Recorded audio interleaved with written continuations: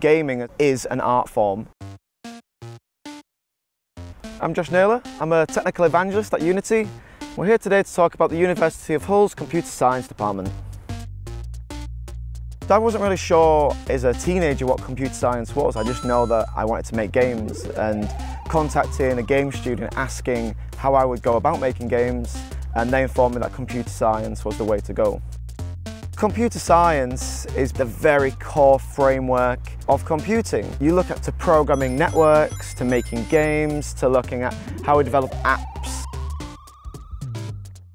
My time at Hull definitely set me up for success. First of all, the knowledge I acquired through the computer science course was great. Being encouraged to get out there and meet the community all around the UK and meet other developers in the same situation who just want to make games for their livelihood.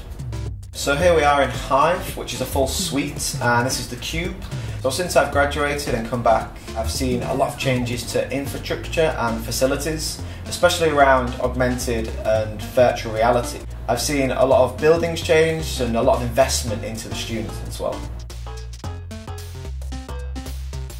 So a technical evangelist is someone who builds hype around a product and educates people how to use it. This is quite a new role, but what we're seeing is big companies such as Amazon, Microsoft and Unity are bringing these people in-house so that they can interact with the community. They're not just seen as these huge companies now, we're seen as people going out there and be like them, developers, and showing them how to use those products.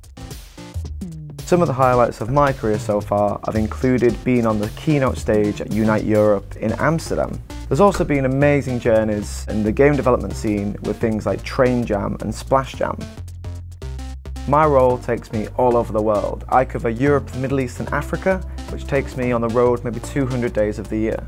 Last year alone, I went to 19 different countries, and this means that I get to meet some amazing people, some ridiculously smart developers who are making amazing and creative games.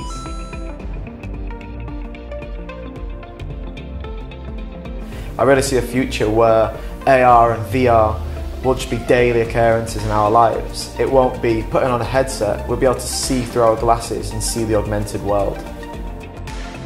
The industry is growing at an ever rapid rate. In fact, the phone that I have in my hand right now has got more processing power than the Apollo 11 mission that went to the moon. Mobile devices now can power some incredible graphics which we can have on the move. This new age of digital worlds and virtual worlds with AR and VR, it's still very much in its infancy.